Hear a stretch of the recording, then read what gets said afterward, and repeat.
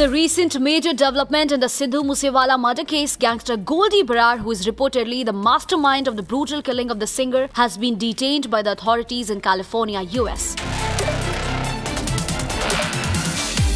Sources from India's intelligence have confirmed that Goldy Brar has been detained by authorities in California, which means that the extradition process to India can happen anytime soon now. It must be noted that California police have not yet made an official statement about Brar being detained.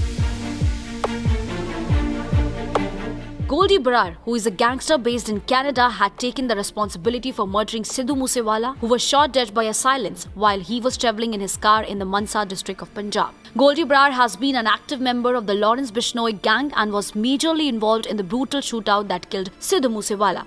Earlier, Bishnoi himself had confessed in jail that his gang played a hand in killing Moose Wala.